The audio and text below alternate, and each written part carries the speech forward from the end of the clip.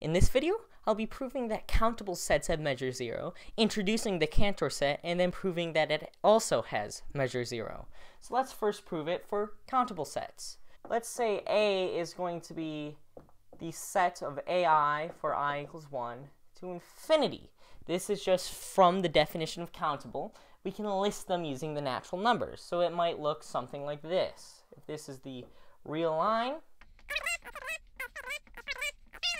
they definitely do not have to be in order, although I'm just drawing them in order for simplicity's sake. Okay?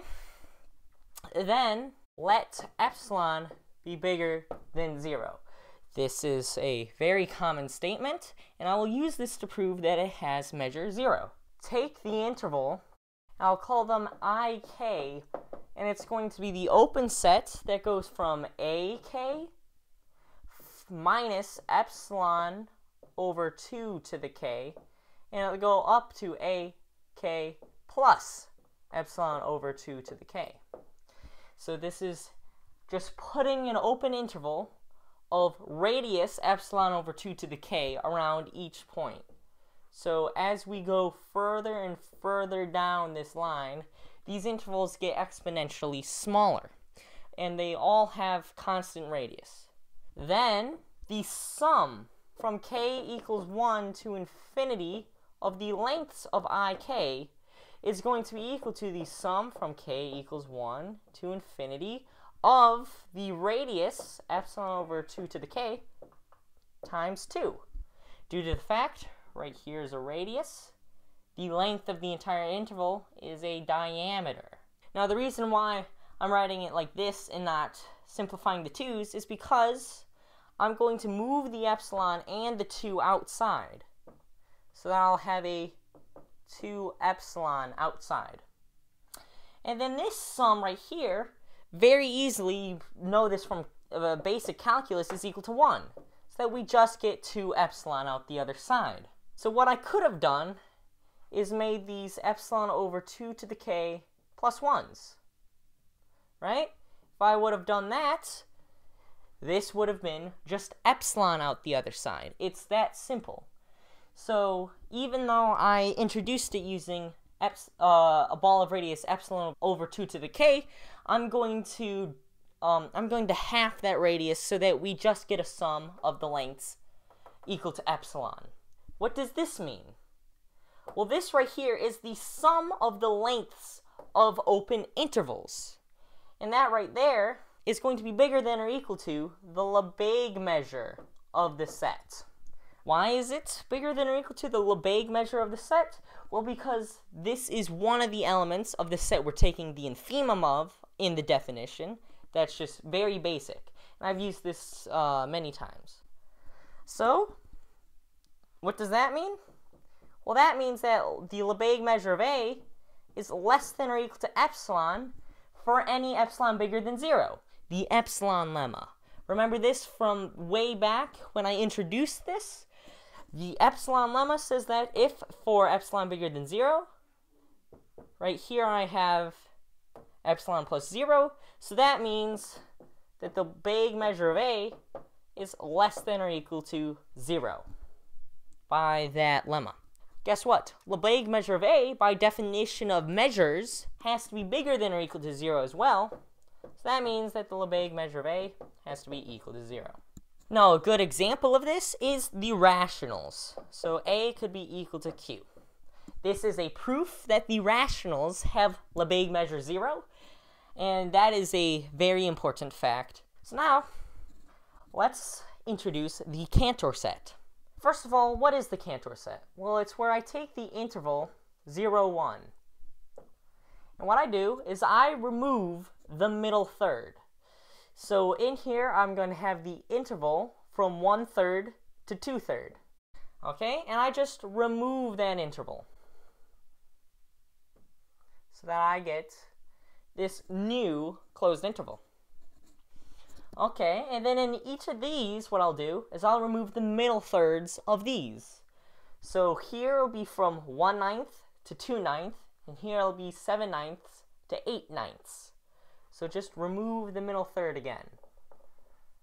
Okay? And then what I do is I continue this on forever and ever. I just do that infinite amount of times, and then the set I get out the other side is the one that I'm dealing with, the Cantor set.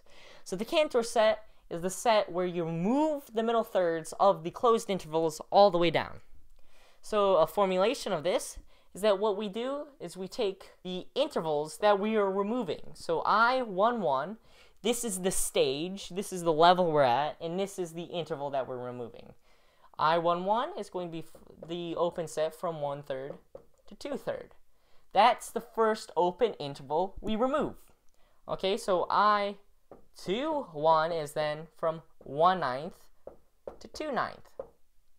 Okay, that's that interval right there. Then of course I22 is going to be 7/9 to 8/9. That's that interval right there. And so IN1 at the nth stage of this is going to be equal to the open interval from 1/3 to the n, 1/3, 1/9, the next would be 1/27th, until 2/3 to the n.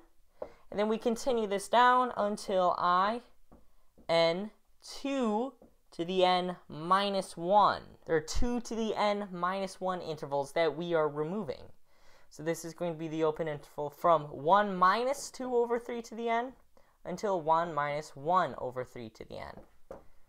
The exact opposite. And so the nth Cantor set is going to be equal to the n minus 1th Cantor set, removing the union from k equals 1 until 2 to the n minus 1 of I and k. So we're just removing all of these open sets.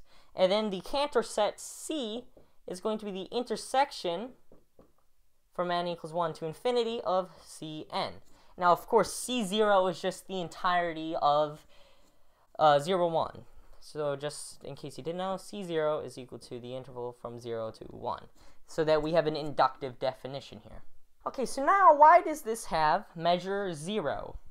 Well, it's actually uncountable, so we can't use this argument. I will not prove that it's uncountable here, just know it is.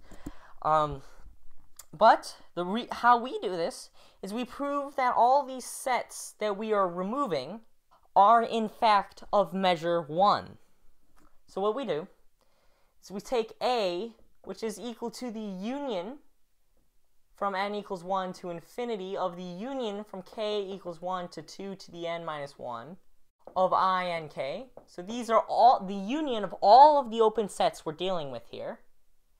Okay, and then we figure out some stuff about the Lebesgue measure of this. Is I'm going to find out the sum of the lengths of all of these intervals. So the sum from n equals 1 to infinity of the sum from k equals 1 to 2 to the n minus 1 of the length of I and k. Well, look at this. What you have to notice is that I11 has length 1/3. I21 has length 1/9. I22 has length 1/9. IN1 has length 1/3 to the n. IN2 has length 1/3 to the n. Blah, blah, blah, all the way up until IN2 to the n minus 1, which has length 1/3 to the n. Every single open interval we're dealing with has length 1/3 to the n. So that in overall, the sum from n equals 1 to infinity, this sum right here is just going to be however many intervals we have times the common length, which is 1/3 to the n. Well, we have 2 to the n minus 1 intervals. We have 1/3 to the n as the length of those intervals, every single one, so that we get that the sum of these lengths is just 2 to the n minus 1/3 to the n. This has a very easy computation to figure out what it is. It's 1/3 times the sum from n equals 1 to infinity of 2/3 to the n minus 1, which is the sum from n equals 0 to that. So that here we get 1/3 times, plug it into the formula, 1/1 minus 2/3.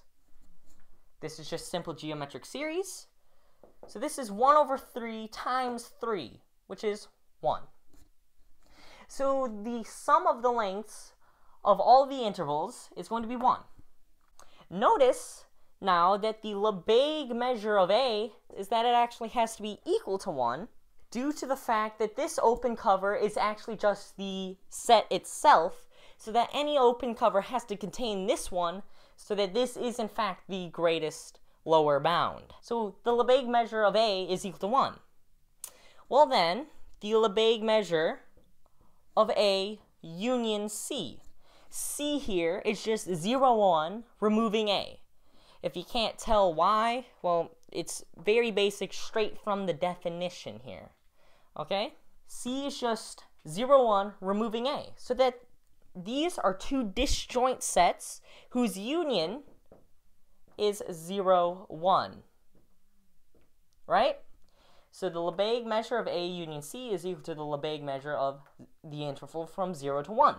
Guess what? These are two disjoint sets. So this is equal to the Lebesgue measure of A plus the Lebesgue measure of C. Now the reason for this is because they're both measurable. These are both elements of the set of measurable sets. And the reason why they are measurable is due to the fact that measurable sets is a sigma algebra. C is just the complement of A, and A is the union of open intervals. And open intervals are measurable, as I proved. So, by properties of sigma algebras, A and C have to be measurable sets. So now, the Lebesgue measure of A is equal to 1. Oh, the Lebesgue measure of 0, 1 is also equal to 1. Oh, well then, the Lebesgue measure of C has to be equal to 0. Whew. So basically, what we did was we looked at all the sets we were removing, showed they had Lebesgue measure 1, and so that this has to be the Lebesgue measure of 0. And that's it.